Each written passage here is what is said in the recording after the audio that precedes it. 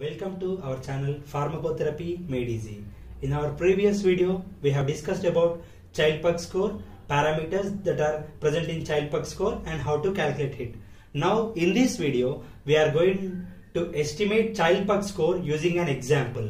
A patient of age 69 years, male, have been admitted in the hospital.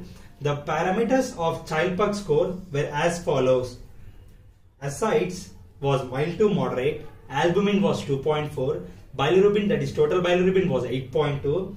Patient was having hepatic encephalopathy in mild to moderate range with symptoms of delirium and other symptoms, etc. Patient's prothrombin time was 20.3. Patient's INR was 1.78.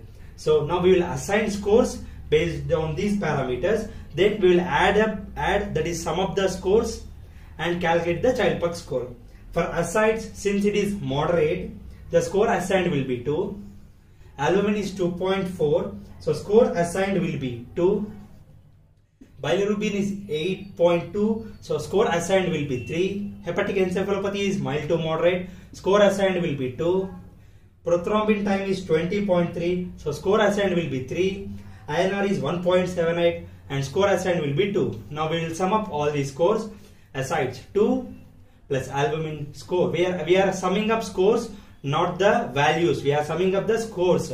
Ascites score is 2 plus albumin score is 2. 2 plus 2 4 plus bilirubin 3. 4 plus 3 7. 7 plus 2 of hepatic encephalopathy.